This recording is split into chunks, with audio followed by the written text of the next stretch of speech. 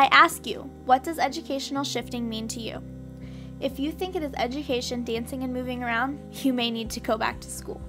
If you haven't noticed, education is shifting drastically to a more modern and technological wonderland of Kindles and online courses.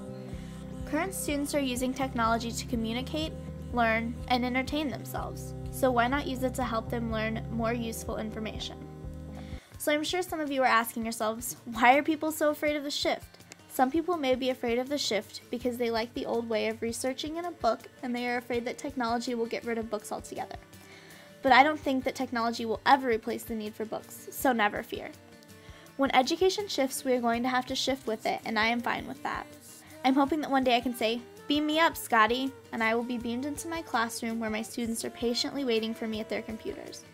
This may be a silly request, but technology has done so much for us throughout the ages, and we can only go up from here. I think technology will raise the graduation rate because it will help make learning more fun for the kids who find it boring. So all I want to know is, where's the shift?